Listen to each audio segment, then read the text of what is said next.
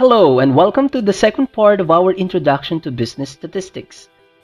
Aside from knowing the types of variables in a study, data collection also requires the classification measurement levels.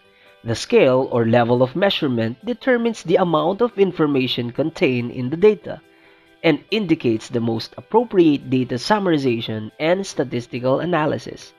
The four known scales are ratio, interval, ordinal, and nominal. The values for variables can themselves be classified by the level of measurement or measurement scale. Statisticians use the terms nominal scale and ordinal scale to describe the values for a categorical variable, and use the terms interval scale or ratio scale to describe numerical values.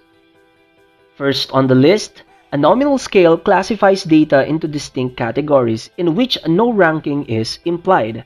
It is said to be the weakest form of measurement because you cannot specify any ranking across the various categories. Also, arithmetic operations are not possible.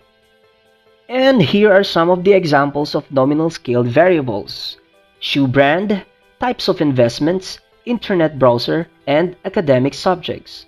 To facilitate data collection and to prepare the data for entry into a computer database, a numeric code as well as non-numeric labels may be used.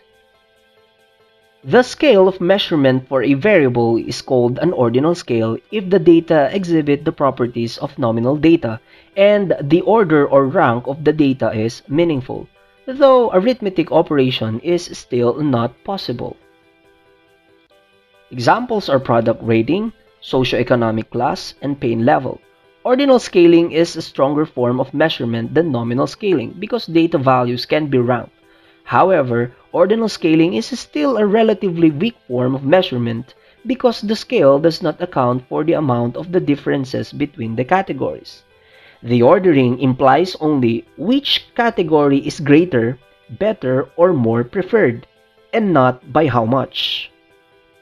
As mentioned, values for a numerical variable are measured on an interval scale or a ratio scale. An interval scale is an ordered scale in which the difference between measurements is a meaningful quantity, but does not involve a true 0 point.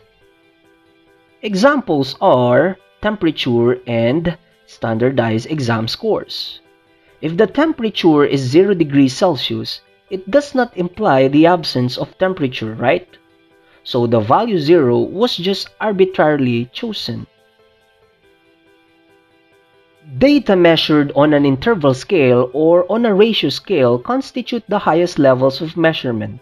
They are stronger forms of measurement than an ordinal scale because you can determine not only which observed value is the largest, but also by how much. A ratio scale is an ordered scale in which the difference between the measurements involves a true 0 point, as in height, weight, age, or salary measurements. Other examples are travel time and calorie intake. Temperature is a trickier case. Fahrenheit and Celsius scales are interval but not ratio scales, while Kelvin temperature reading, in which 0 degrees means no molecular motion, is ratio scaled. Here's the summary of what we have learned so far. Notice that both diagrams show how ratio scale can do all analysis possible on the other three scales, thus making ratio scaled variables more reliable in terms of deeper analysis of data. Now let us try applying those concepts by determining the measurement scale for each variable. You can pause the video if you like. Number 1. Phone number is just nominal like an email address. Though represented by numerical figures, it can't be ranked nor can you perform arithmetic operations.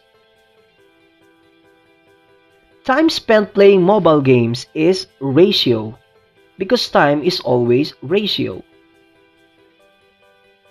Risk level is ordinal because it is represented by low, elevated, high, or severe. Room temperature in degrees Celsius is always interval. And student scores on the first statistics test is also ratio. And that's all for this video. For the next part, we'll talk about data collection and sampling techniques. Once again, subscribe, like, and hit the notification bell for your updates. Thank you for listening!